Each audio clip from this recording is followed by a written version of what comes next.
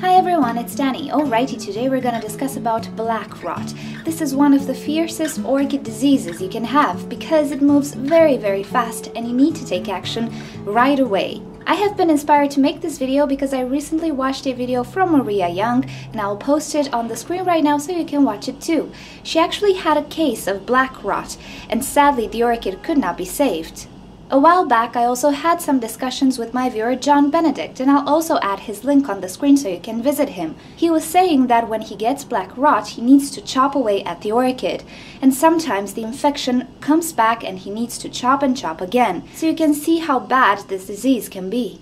I've actually seen black rot once on my friend's orchid, but luckily the orchid was saved. So I will tell you today what we did to save the orchid, make a sort of a tutorial out of it, and also share the story with all of you guys. Now, black rot pretty much looks like it sounds. The symptoms are blackening of the tissues, whether it's leaves or pseudobulbs.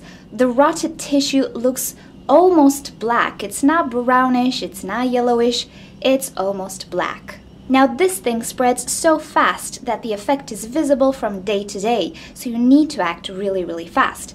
I'll add a link in the description of this video towards an article from the AOS on black rot, so you'll learn more about it. Now 2 years ago, me and my friend Cora made a joint order at Schwerter, and she actually ordered a beautiful Cattleya Siamese doll kiwi. Now, a few days after the order arrived, she observed on the leaves and on the pseudobulbs of her orchid this black formation, and from day to day it kept getting really bad. More and more of the tissues were affected. So at the time I wrote Schwerter, and actually they suggested the plant is about to die, so they refunded us the money.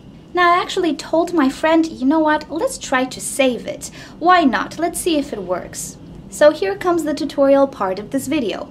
I'll tell you the steps you need to take, the ones that I told my friend as well, and she managed to save her orchid. First step, isolate your orchid. If you have a spare room in which you can place a plant, put it there. If you don't have a spare room, just make sure your plant is really far from the other plants you might have. This disease can actually spread if orchids touch each other, or worse, if you have water dripping from an affected plant onto a healthy plant, it might infect it. So first step, make sure your infected orchid is very far away from your other plants.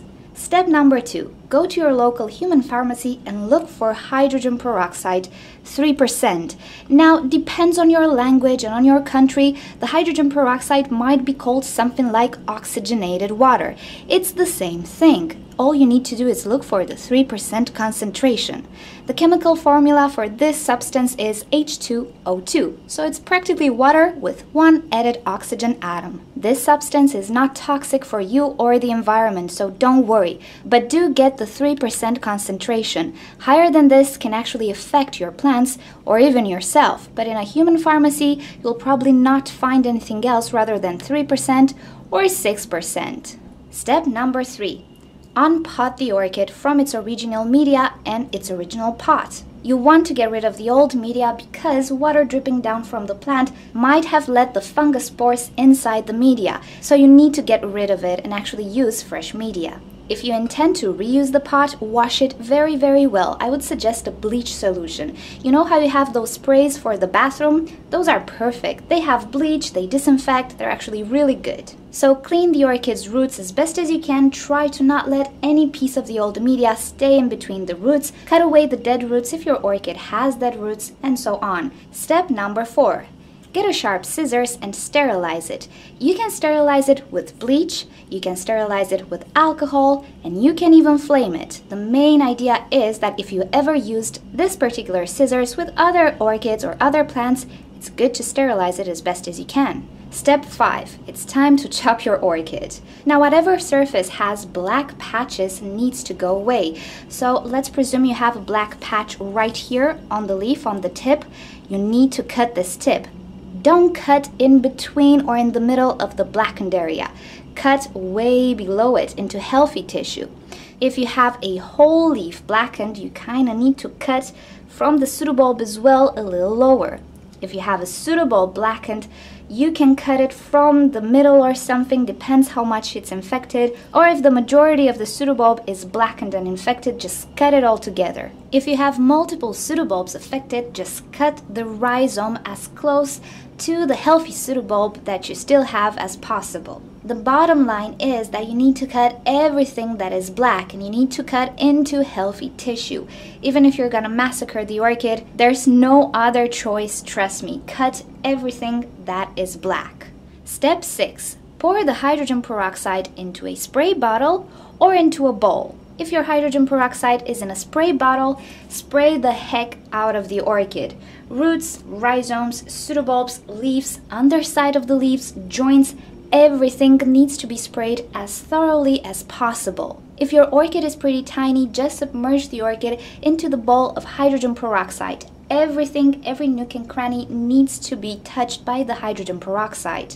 What this will do is kill off the remaining spores that the fungus left behind. And actually, hydrogen peroxide is extremely good at doing this. People actually use it when they want to sterilize orchid seeds. They either use bleach or hydrogen peroxide. It is that efficient. So whether you sprayed your entire orchid with hydrogen peroxide or dipped it into a bowl of hydrogen peroxide for a few seconds, pull it out and put it on a separate tray. Your orchid might fizz, you might hear a sound. That's normal, don't freak out. Just let it sit there and fizz for about 10 minutes. After about 10 minutes, the reaction will be over, and what you will have left is just water and oxygen, which actually evaporated. Remember, hydrogen peroxide, it's H2O2.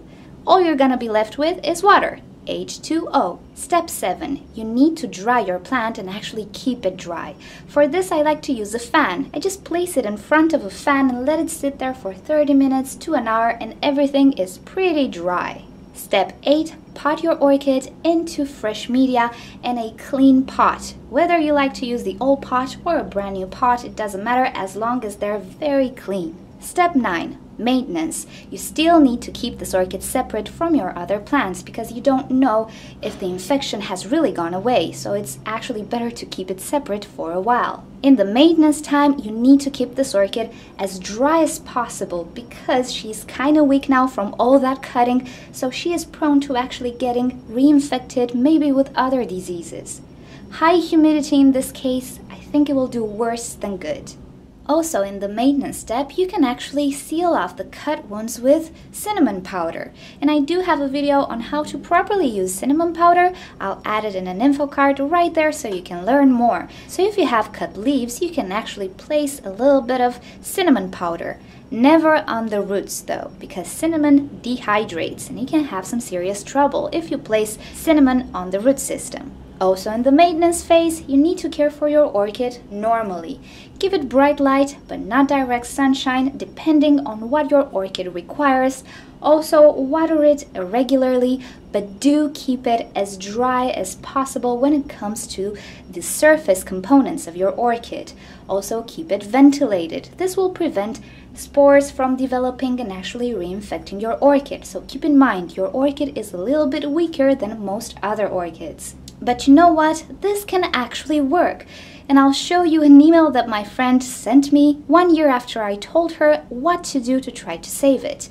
And I tried a little Google translation there. It doesn't look too pretty, but you get the idea. Her orchid was actually bouncing back. And this year, it actually bloomed, and it looks spectacular. It looked so pretty that I actually ordered one for myself as well.